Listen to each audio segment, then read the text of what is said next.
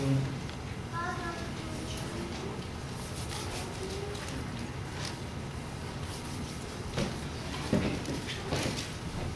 Sometimes, when you are ministering, you wonder how much you should read. And I could really read a lot of this chapter to bring us to where I want to share the Word of God this morning. But if I could, I'd like to just really start at verse number 10 and read down to verse number 13. I'll bounce back and we'll reference verse number 4 through 5 in a few moments. You can keep your finger there. The Bible says in verse number 10, "And the Lord said unto Moses, Go unto the people, and sanctify them today and tomorrow, and let them wash their clothes. And be ready against the third day, for the third day the Lord will come down in the sight of all the people upon Mount Sinai. And the people shall set bounds, and thou shalt set bounds unto the people round about you." And that's really what I want to focus on. Thou shalt set bounds unto the people round about, saying, Take heed to yourself that you go not up into the mountain or touch the border of it. Whosoever toucheth the mountain shall be surely put to death. There shall not be a hand touch it, but he shall surely be stoned or shot through, whether it be beast or man. It shall not live. When the trumpet soundeth long, they shall come up to the mount. Amen. I just simply want to ask you this question. Where does the mountain start? Where does the mountain start? Amen. I'll give you a little bit of information to help you understand where I'm going. Amen. The Word of God has set clear standards. God has spoken to Moses, and He said, I want you to take 3 days and I want you to sanctify yourself. I want you to wash your clothes. I want you to wash your bodies. It wasn't just the physical, but it was also that of the spiritual and emotional, that they were to wash and cleanse themselves. Amen. Jumping up to verse number 4, God says to him, For ye have seen what I did unto the Egyptians, and how I bare you on eagle's wings and brought you unto myself. Now therefore, if you will obey my voice indeed, and then keep my covenant, then ye shall be a particular treasure unto me above all the people, for all the earth is mine. Amen. What a great thought that God bore them on eagle's wings. When the storm was raging down below, God allowed them to soar above the clouds. Amen. And bask in the sunlight. God bore them upon eagle's wings. Amen. There was strength in the things of God as God took care of them. A judgment was being poured out on the Egyptian, but all God made provision for His people. Amen. He opened up the Red Sea. He saw them through in safety. Amen. He began to provide for them in ways that they would never recognize or know, but knowing that it was God. Amen. A cloud by day, a pillar of fire by night, fresh manna every morning. Amen. Angel food, if you would, that God provided for them. Clothes that would never wear out. Amen. They wasn't worried about style. They were worried about the longevity of their clothes or shoes, those things keeping, and God did that for them. God said, I bore you on eagle's wings. If you listen to me, you're a particular people. I own all the world, but I'm going to take good care of you because you are mine. If you listen to me. Yes. Amen. That's interesting. So I'm drawn to that God is a God of mercy. How merciful He was to His people, and He continues to be merciful still. Amen. And there are clear and certain terms in which God certainly is merciful and His grace lives in our life. I like what the Word of God says in Lamentations. It is of the Lord's mercy that we are not consumed, because His compassions fail not. Amen. They are new every morning. Great is thy faithfulness. Thank God for a merciful God. Are you with me? I said, thank God for a merciful God. Psalms, David says, he said, the Lord is gracious and full of compassion. He's slow to anger and of great mercy. The Lord is good to all, and His tender mercies are over all His works. God is compassionate. God is merciful. The Bible says, and you hath He quickened, who was dead in your trespasses and sin, whereas in times past you walked in the course of this world according to the prince of the power of the air, the spirit that now worketh in the children of disobedience. But he says, but the grace of God has worked in you. The mercy, the grace, the compassion of God. It's overwhelming. However, I need to bring balance this morning. And I feel like as a pastor, this is the morning God has been stirring my heart, amen, to let you know that remember this fact too. God is compassionate. God is merciful. God is gracious. But God has a backbone. That's right. Amen. In the middle of all this, amen, don't ever mistaken His grace and His mercy that God is a winner, that He won't stand by His righteousness. Don't ever confuse His kindness for Him being wishy-washy. Amen. His compassion. Amen. Don't ever think it's confusion on His part. Amen. Just because He's compassionate in areas in which we should be consumed. Amen. He's not spineless. He's not limperous. Amen. He's not a God that cannot make up His mind. Amen. I need to tell you this morning that to preach the whole truth of the gospel, that God is not a God to be messed with this morning. God is holy and God is righteous. Amen. And God puts boundaries and God puts limitations on things in our life, and we need to live by those limitations. Now, this is a tough message for a pastor to preach. And even as we get closer to the coming of the Lord, we live in a church world that preaches nothing but love and grace. Amen. Doesn't preach any repercussions of sin. Amen. Doesn't preach any boundaries. Amen. But the Word of God is contrary to that. God is a God of righteousness. God is a God of boundaries. God is a God of requirements. God wants our lives to have boundaries, and He sets them for us. So as we look at the Word of God, I need to tell you that if you need example for boundaries that we live in, ask Uzzah. He had grown up around the Ark of the Covenant, being in his house, and as it was moving there throughout the valley, amen, he touched the Ark of the Covenant, and the wrath of God was poured out upon him, and the name of the place was Perez Uzzah, amen, because Uzzah had breached, amen, the boundaries of God's presence. Do you realize that when the presence of God blows in the house and we feel Him in our midst, it's never anything to take for granted, but it should arrest our hearts, our minds, and our souls and remind us that we are standing on holy ground. Moses took off his shoes when he realized that the presence of God was so powerful before him. God, it's in your presence that I take my shoes off because you're a holy God and you're worthy. Amen. There are boundaries. So if it's not just Uzzah, would you remember Nadab and Abihu who offered strange fire unto God, and God consumed them because of that? Amen. Do you remember that when the children of Israel forgot about the goodness and the provisions of God and the faithfulness of God, amen, they took it for granted. They were murmuring and complaining. Then God sent serpents in the wilderness, fiery serpents that would come and that would bite them and they would die. Amen. God did provide a remedy. Amen. Through that serpent that would be lifted up. It was a sign of the cross.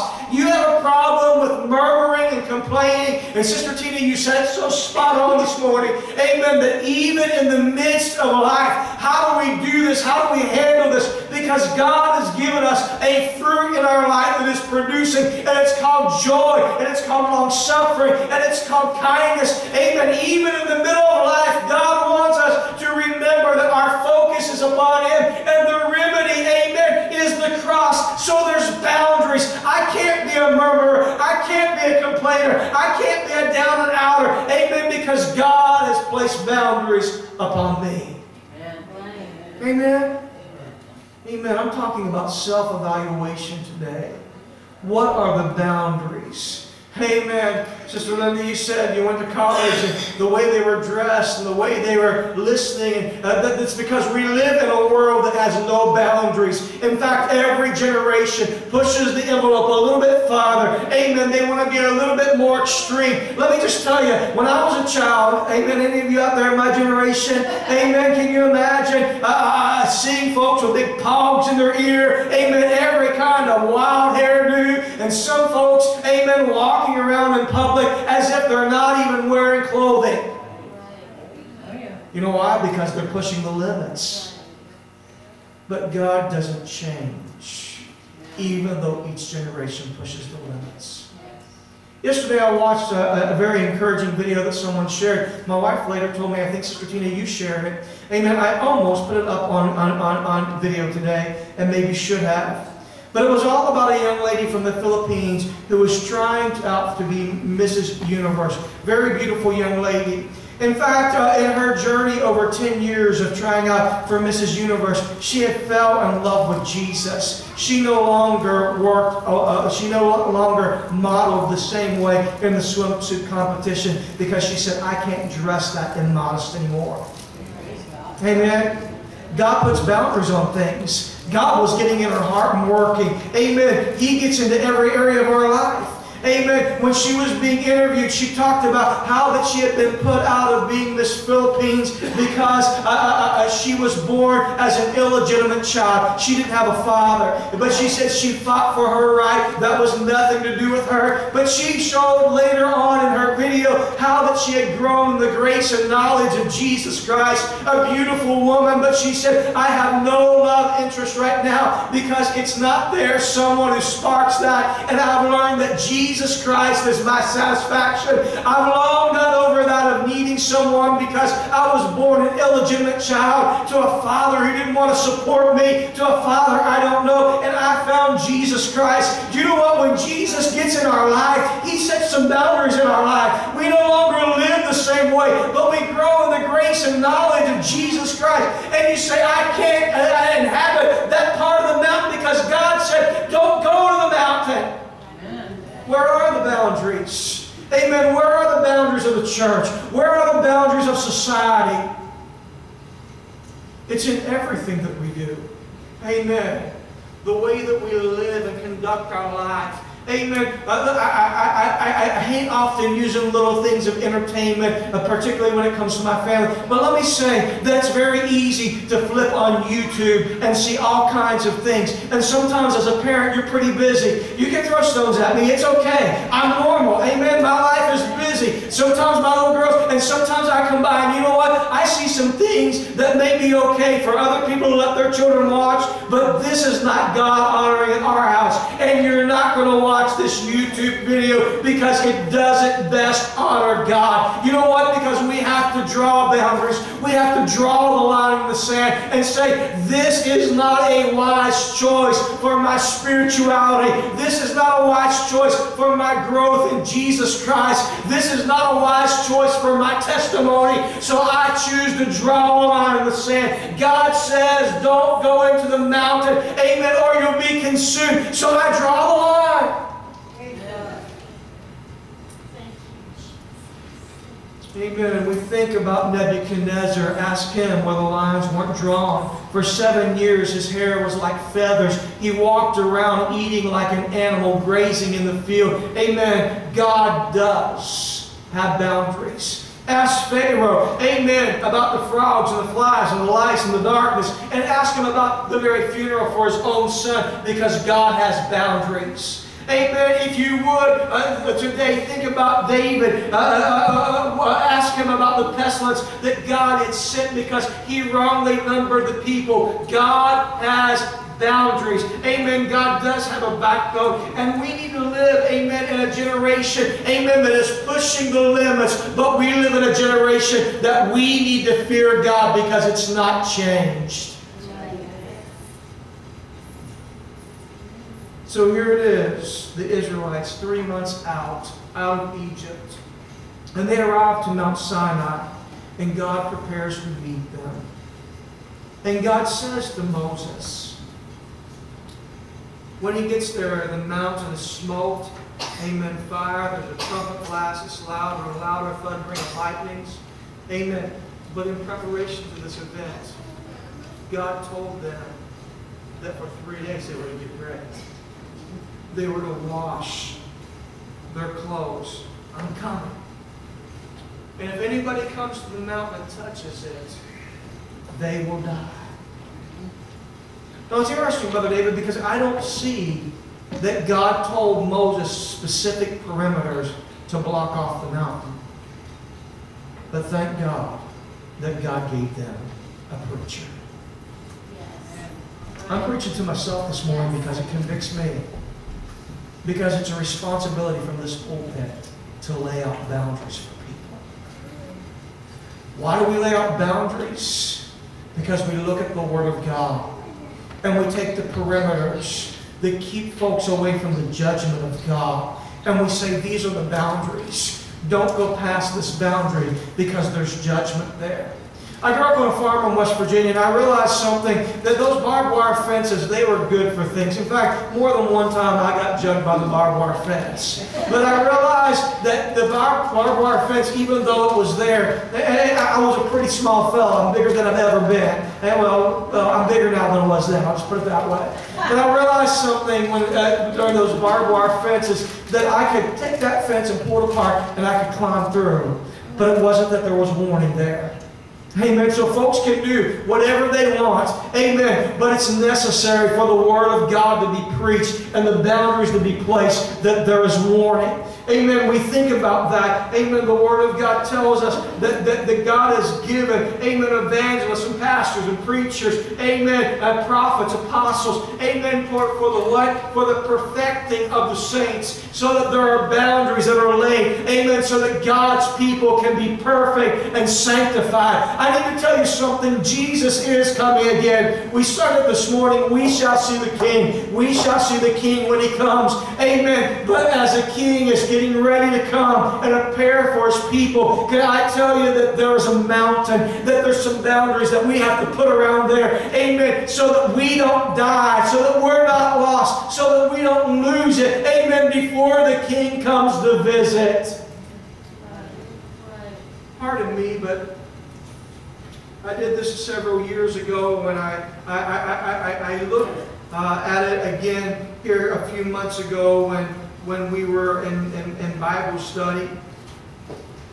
But it's been an interesting thought for me for a few years about how important it is to have boundaries and guardrails in our lives.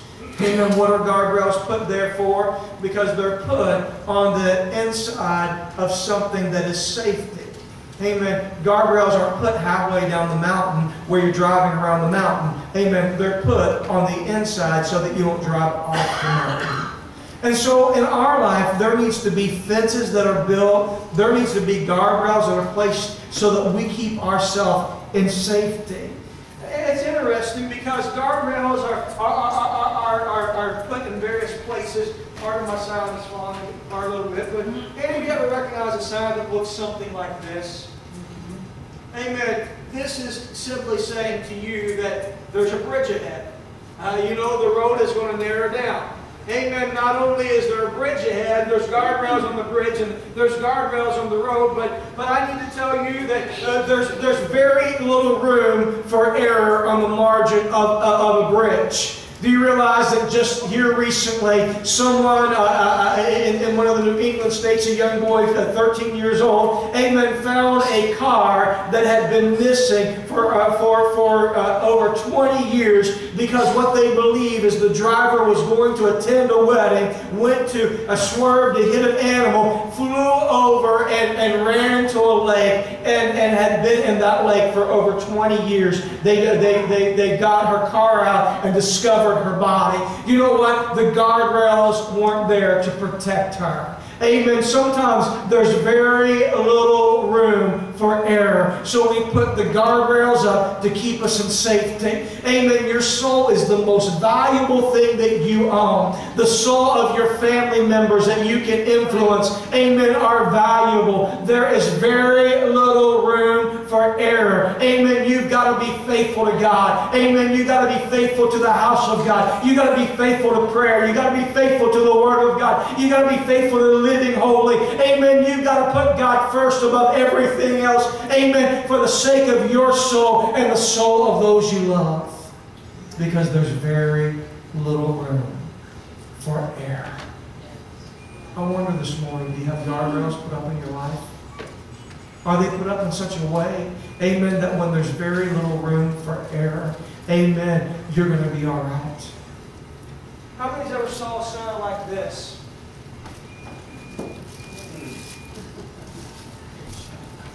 I said before, I grew up in West Virginia. We saw these signs all over the place. Amen, because there's no straight road, it's just curves.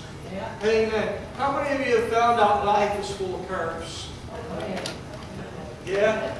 Sometimes, you know, we don't have to be very old. We find that life has a lot of curves. Amen. It has a lot of turns. Amen. Sometimes you may not be paying attention. You may be driving, and all of a sudden you realize you're going a little bit faster, amen, than what you should. Amen. Maybe some of you in here have experienced running into the guardrail.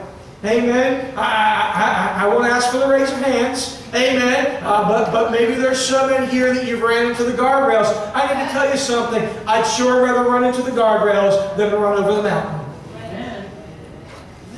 So we need guardrails in our life. Things that says, God, I'm living within the boundaries of these. Amen. I'm living in the boundaries of your word. I've staked the guardrails in such a way that I'd rather hit the guardrails. That's my conscience. Amen. That the Spirit of God quickens my heart, my mind, my conscience. This is where I designed to live. God, I'm staying here. Amen. And if you hit the guardrail, it's okay. It's better than hitting over the mountain. Amen. And winding up greatly injured or dead. How many have you ever seen a sign like this? Traffic going in two different ways.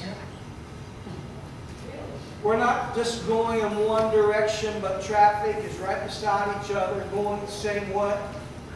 I need to tell you that we are in this world, but we're not of this world. Be not conformed to this world, but be transformed by the renewing of your mind, that you may be able to prove what is that good and acceptable and perfect will of God. Amen. There are guardrails and boundaries in our life because we live in a world. Listen, folks. Let's do a little bit of mathematics here. How many days are you out in the world? Amen. How many days are you rubbing shoulders with a godless generation, with a world that has no values and principles, amen, according to God's Word? And then we begin to think about how often we're in church with the people of God. Amen. Statistically speaking, God has sent us out to this world more than we're with each other. Amen. There's coming a day where we'll be with the people of God throughout all eternity. But God has placed us in this world. Amen. And we need to have guardrails because they're going in a different direction than us. Amen. We love Jesus first. Amen. We love our family. Amen. We love others. Amen. And that's what counts in our value system. Amen. We love Jesus so much that everything that we do in our life has to be orchestrated and lived in the light of Him. And it has to be according to the Word of God. It has to honor God in everything that we do. So we have to put guardrails up. Moses, don't let them get to the mountain. Don't let them get there. Because if they do, them or their animal, they will die. 3 days, and I'm coming to you. And I'm speaking to you. But in those 3 days, wash yourself. When's the last time you thought about just sanctification? Allowing God to wash you and cleanse you. Allowing God to work. He's coming.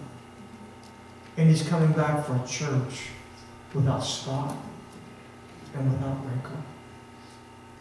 Today I'm not talking about looking at the little bit of speck that's in someone else's eye, trying to get it out. We'll make more of the beam that's out of our own eye. But it's looking at ourselves and examining. Because there are boundaries that are set. What's holy? What's righteous? God declares, be holy, for I am holy. Lift up holy hands without wrath and without doubting. I'm not talking about a comparison to the world or a comparison to another person, but I'm talking about when we get in the presence of God and we begin to allow the fire of the Holy Ghost to fall upon us, and the dross is poured out, and the reflection of Him is seen in us. The Word of God says that we are to walk circumspectly, that we were to redeem the time because the days are evil. To be not drunk with wine wherein there is excess, but to be filled with the Spirit. God, help us to be filled with your Spirit, to have the boundaries drawn. I forgot to write it down, but I believe it's every 34 minutes there's a divorce in the United States of America. It's time that we start drawing some boundaries upon our lives, upon our marriages, upon our families. It's about time that we bring back respect for Jesus Christ, where the things of God are more important than anything else in our life. Where we start thinking about the holiness of God above our own happiness. Sometimes we say, well, I want to be happy. And in our physical flesh, it looks like our happiness is contrary to the holiness of God. Because we are born like Adam. Our very nature is against the holiness of God. So to be in the Word of God and to be filled with the Spirit, we find that really the holiness of God equates to extreme happiness in our life. I'm talking about boundaries.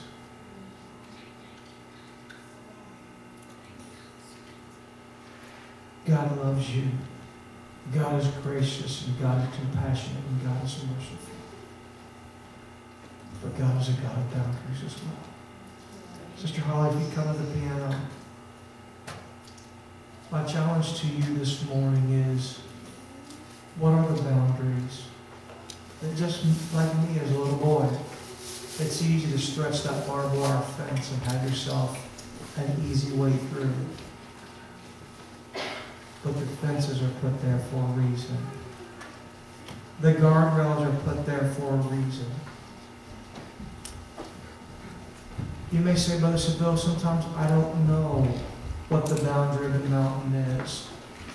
You know, sometimes, have you ever gone to the Rockies, or sometimes, Brother Craig and Sister Rachel, you lived in the Ozark Mountains. But Sister Rachel, you grew up in West Virginia like me. I kept saying, where are the Ozark Mountains? Guess what? I was in them. But you hardly recognize, because it's kind of an illusion.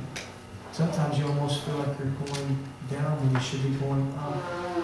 But the illusion is you're in the mountain. So God, how do I know what the boundary of the mountain is? If you tell me not to come to the mountain, that the boundaries are shut off, that's what church is about. That's what the preaching of God's Word is about. Listen, you folks know me long enough that I'm not a tangent preacher. I'm not an extremist. We simply want to honor God.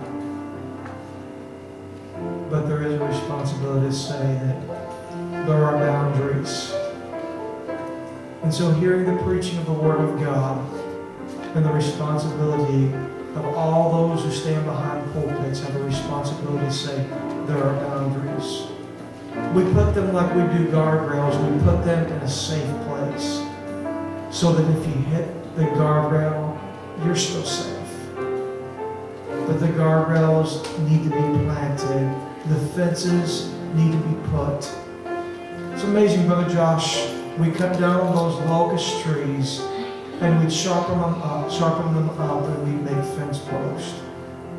We'd dig with the fence post digger, and then we'd pound till they were down in. And then we'd stretch that barbed wire so that those cows would stay inside the fence, because these are the boundaries. The boundaries are important. It's for protection. It's for safety. It's for the best provision. And so when God puts those boundaries in our lives, He does that because He's protecting us and giving us His best provisions of compassion, of mercy, and grace. So today, if you're struggling with some boundaries, would you allow God to put the fence there? Amen. So that you can live in His holiness and experience His visitation. One day He's coming back for a church that lived in the boundaries He gave. Would you gather in this morning? Everybody, would you come with the intent to say, God, put the boundaries of my lifestyle where you want them to be. Put the boundaries, amen, in a sanctified place that best honors you. God, I'm living in the boundaries because that's what you have asked me to do. And in fear and reverence to you, I will commit to living in the boundaries. Amen. Let's make a place of consecration all around these altars of boundaries that we give to God in our lives.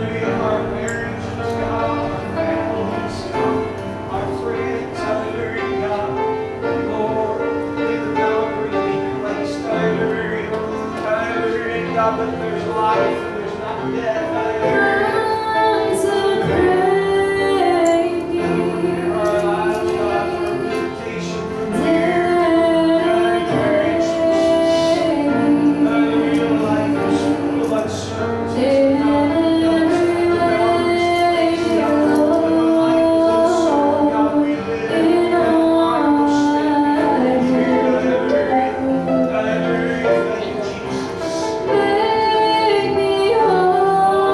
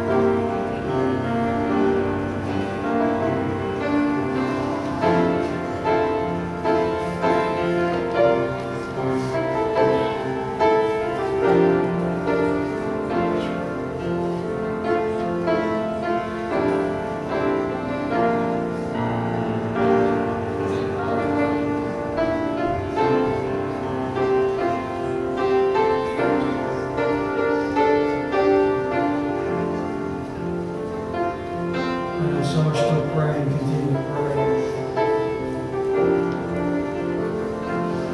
I just want to say this.